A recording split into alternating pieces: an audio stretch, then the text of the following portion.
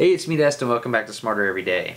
So you are probably well aware of the awesome science that comes out of space telescopes, but what you might not be aware of is the awesome science that goes into making these things work. For instance, check out this NASA photo. These guys are working on the sun shield for the James Webb Space Telescope, and what I think is so cool about this photo is that this guy in the bottom right corner is my dad. You see, the instrument operates at about 45 degrees Kelvin, but you have all this heat from the sun coming from the other side. So what Dad's doing is he's using this 3D laser scanner to make sure that the sun shield is perfect to provide a stable operating environment for the telescope. Thumbs up for you, Dad. I'm proud of you. So I thought I understood how space telescopes point at what they want to observe, but turns out it's a little more complicated than I thought. I'll explain two ways that you can apply an external force on the satellite and get it to turn. First up, rockets.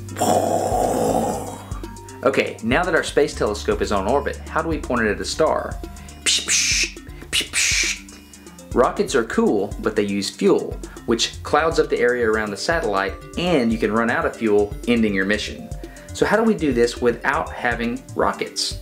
Hang with me on this one. Think about this little compass needle.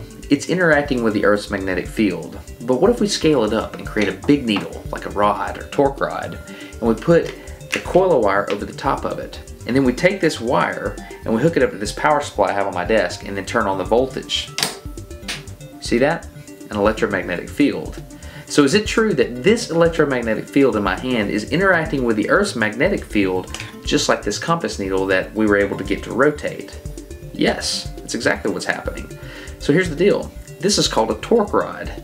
Scientists do this all the time on spacecraft. They take 3 torque rods and they put them in 3 different axes, and they're able to apply or remove voltage as they need to rotate depending on where they are in the Earth's magnetic field.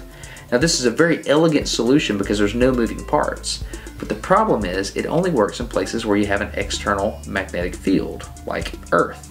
This wouldn't work in deep space or even on Mars where you have a really low magnetic field. So in order to rotate a space telescope somewhere like that, we're going to have to use flipping cat physics. So if you go back to the last episode of Smarter Every Day, I used a high-speed camera to explain that a cat is able to flip 180 degrees from rest by rotating against himself. Go watch that last video if you need a refresher. But what I didn't explain is that this ability to change the overall state of the system without violating the conservation of angular momentum is a very special problem that's been studied by applied mathematicians, neuroscientists, robot builders, and even astrophysicists. Just do a quick academic search for flipping cats and you'll find out what I mean by seeing thousands of pages of equations. Okay, so to explain why cats are so special, let's get a block of wood with a hole in it and a ping pong ball with a mark on it. Then we'll mark the block so we can tell how the two line up. If we move the block, the ball rolls, and when we return it, the system goes back to the initial state. And this is always the case, right? Nope. If we move the block out but return it along a different path, the system doesn't return to the initial state.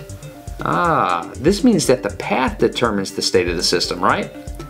So just like the ball never slips, angular momentum in both cats and space telescopes never changes.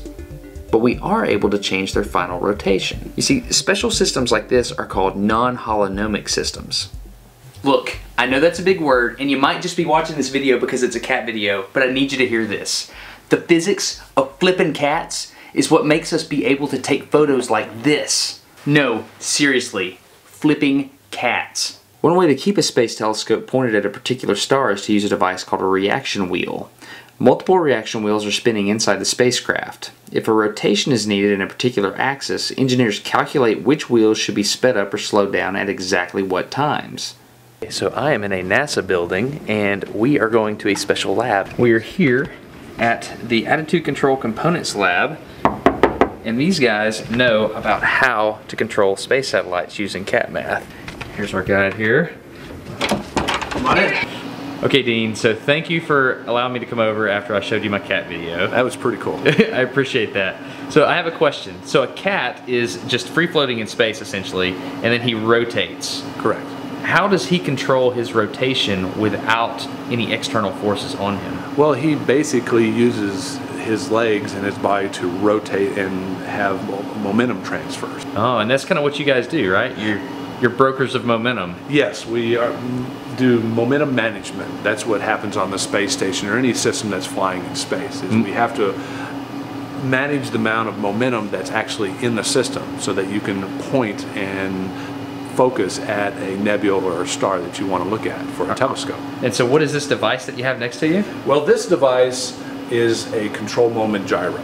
Now the difference between a reaction wheel and a CMG is in the CMG I can actually rotate its axis. And you can see this actually has 2 axes of rotation. And by doing that... you made a lot harder math for yourself, didn't you? Yes, we did.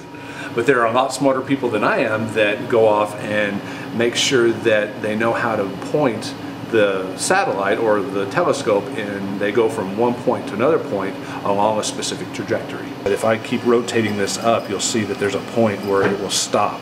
And if for some reason I were able to get to this point, then I can't go any farther. So I have to have some other system to allow me to get out of that locked position.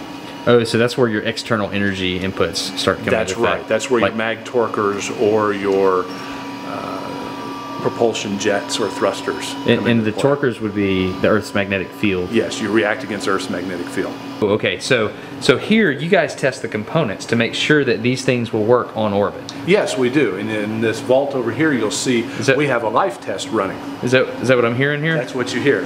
So what am I looking at? This is the Chanda X-ray telescope life test for the reaction wheel. And what we're doing is we're testing the systems to see how long it will last, so that if there is a failure on, say, the wheels, then we can go in there and say, we can take the wheel apart. I noticed you have a really old computer running this thing. Yes, well, Chanda was built in the early 90s, and so the hardware that is used to test Chandra is the same hardware that is flying on Chandra. So you got to remember that Chandra is now about 13 years old, I think. Oh wow! So it's like you're locked in time. Yes. When you launch the thing, you're locked at a certain time, and you have to continue to use that same hardware. That's the same thing you had the problem with the space station, or the shuttle. They were locked into time with the components that were built way back in the 70s. Thank you very much. You're Appreciate welcome. it. So thank you very much for watching. I hope you learned something about cats that you didn't know, and please consider subscribing and sending this to your friends. Gigi, get it. Get it. You hear a bird? You hear a bird?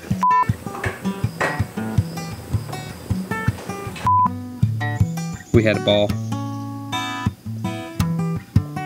The only reason you can do this is because it's a non-holonomic system and you know flipping cat math. Okay, I'd like to thank Jimmy Neutron for the use of his farm and his cat.